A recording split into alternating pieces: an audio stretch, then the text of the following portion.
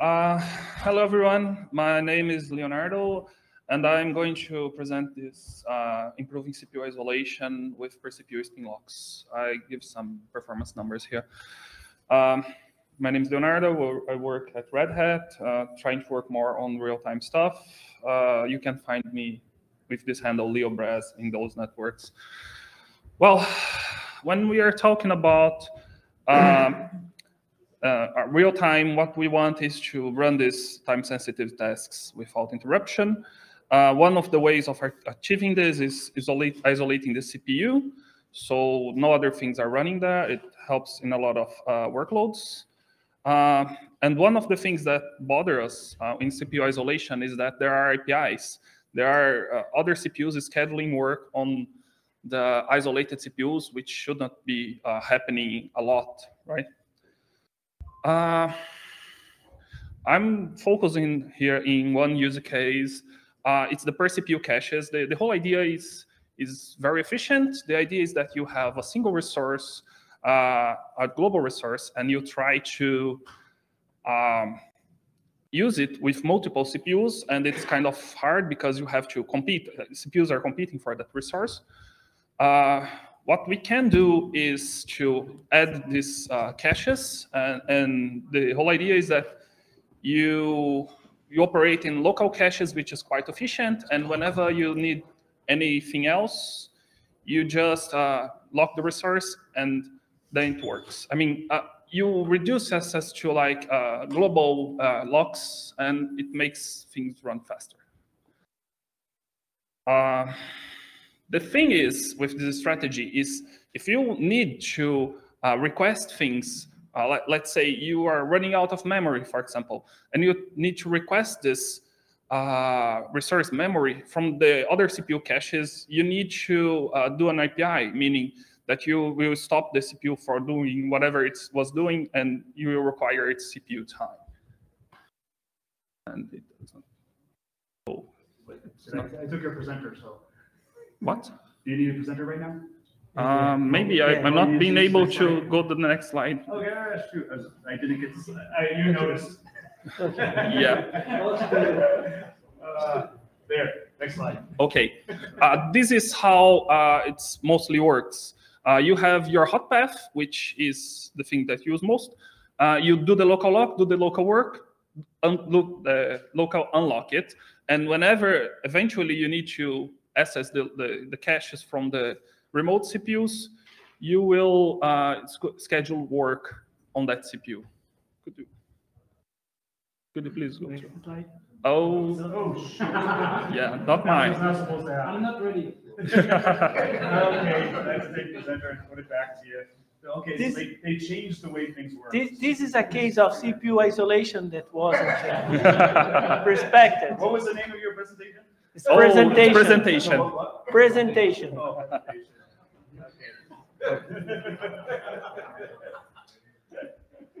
Okay. Could you do the next slide, please? I'm just going to make you presenter again. Okay. Do you have it now?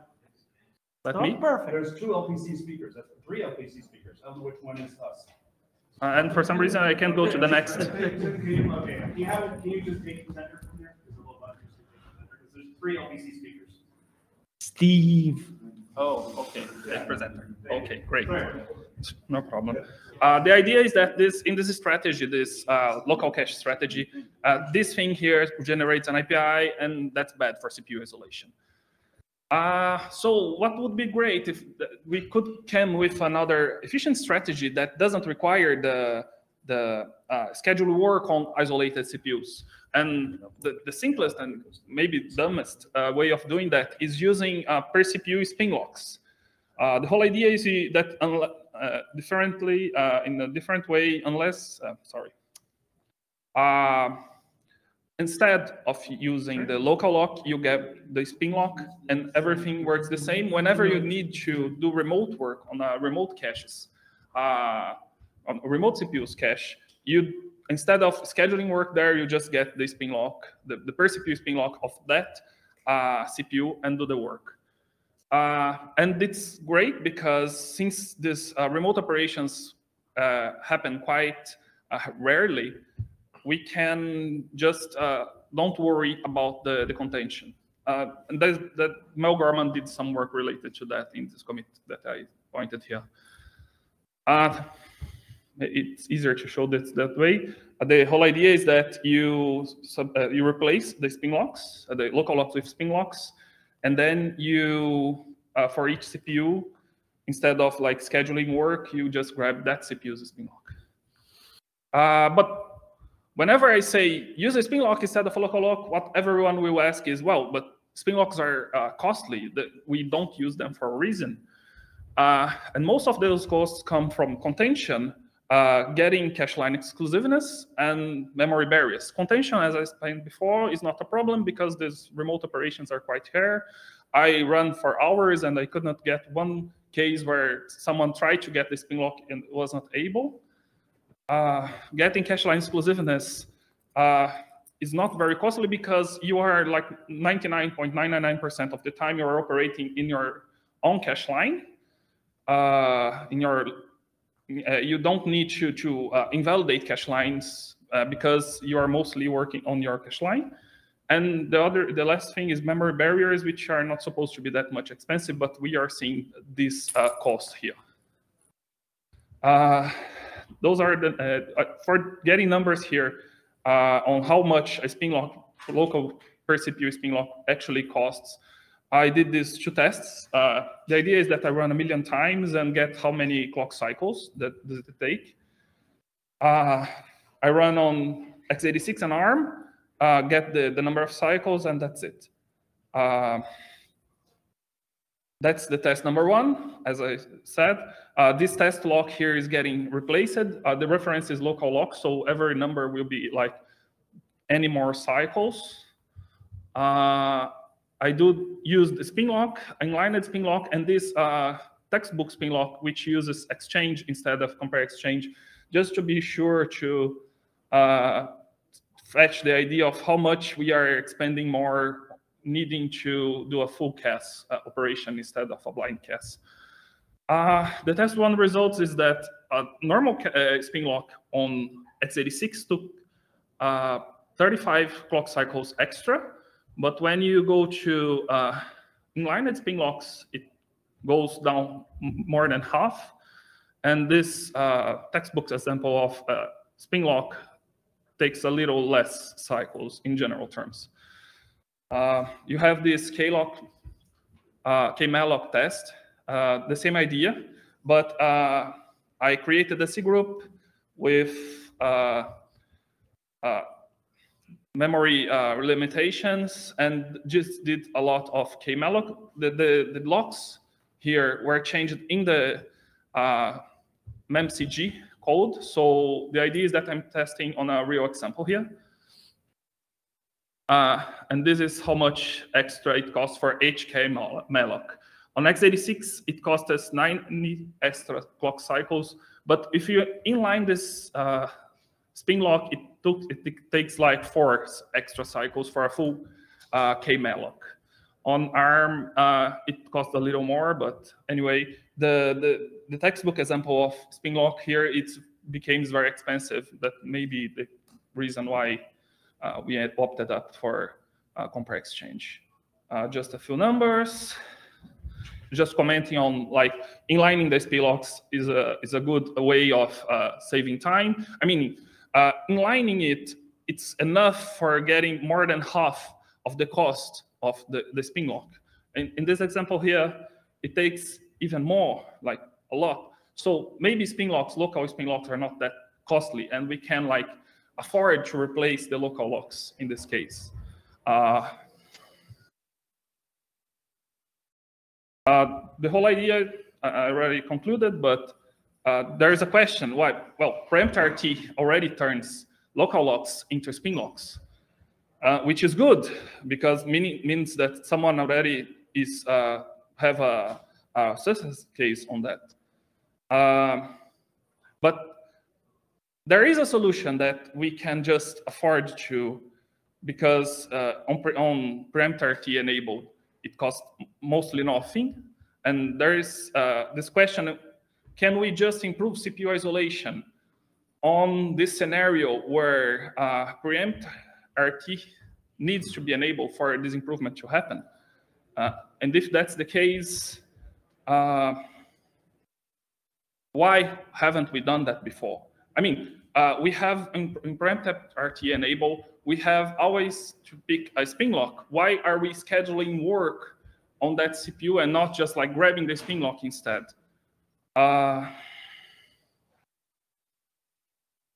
And here I propose, I sent this patch before, I propose that the name is bogus. I just could not think on a good name for that. But the whole idea is that you can get, if you can get the other CPU's local lock, in this case of a spin lock, we can create new functions. And instead of like scheduling work on, we can use this helpers, local schedule work on, and instead of like really scheduling, we just grab the spin lock and do the work. The idea of implementing this is basically that you have your function that will not be run remotely. You use just the local lock, and if the test can be run remotely, meaning remotely not in the same CPU, you can just put the CPU number here. It will do the work and just get out. The idea is that this local lock and here will grab the local lock of the other CPU, which in this case would be a spin lock.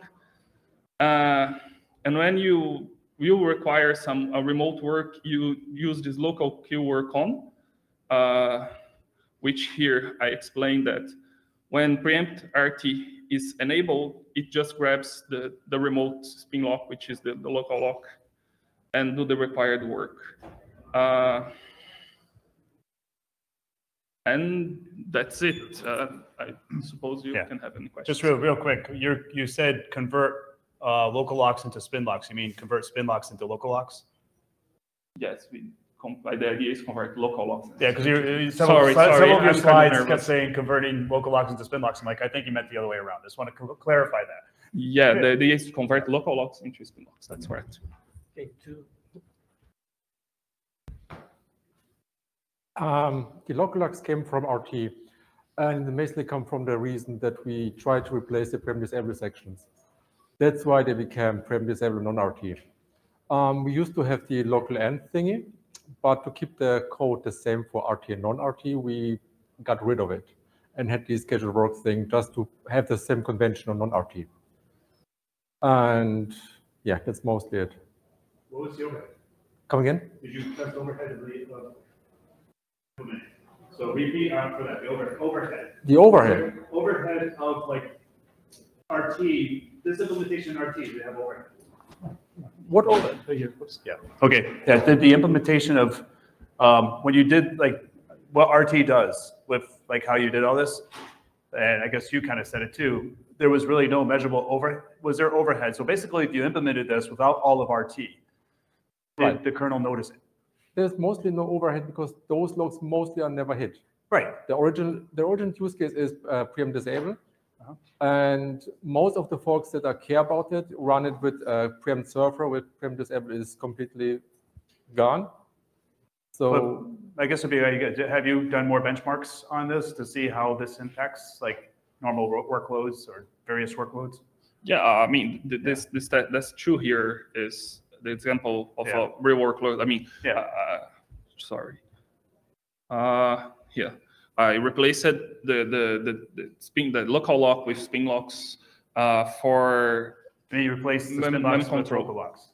Yes. No, local locks for spin locks. Wait. Yeah, I'm trying to get rid of the local locks on these. So they are local locks here, then you're trying to remove them with a spin lock. Yes, that's correct. So they are doing that. Yeah. Okay. And I replaced the whole strategy here. So I took the idea of scheduling work on and just grab the remote spin lock and do this stuff. And those are the numbers that the overhead that I found.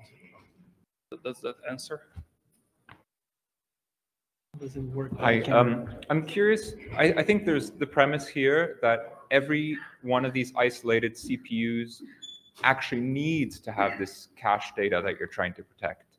So I don't know the code, can you tell us, did you have a look at the users and see, do the isolated CPUs actually need to maintain this cache data where you're trying to avoid the schedule work? On a previous suggestion that I had on a previous patch, the solution was that people said just, well, in this memcg thing, it's easier just not to have the cache, but the cache was there for a reason. I mean, it brings more performance because you don't have to keep operating on the local, in the global spinlock, for example, for getting more memory. So yeah, it can be done, but it impacts performance. I'm trying to get with a solution that does not, or impacts as little as possible. Thank you. Yuri, and then Wayman. We have 2 minutes, yeah. In the case, you saw that inline spinlock has a pretty good performance benefit, but the fact that the inlining of spinlock code is controlled by some configure variable, and by default, they are off. So if you want to use it, the reason why they are off is because we don't want to increase the size of the text, and also the function size will get increased if they use spinlock and spinlock. So do you think that will be useful to have a variant of spinlock that explicitly inline it, so that it can be used in the case of the local lock thing? Sorry, could you repeat the question? My question is, do you need a special variant of spinlock and spinlock that are explicitly inlined to make sure that you can get the benefit without affecting the other spinlock code? Yeah, what I did was using the raw spinlock.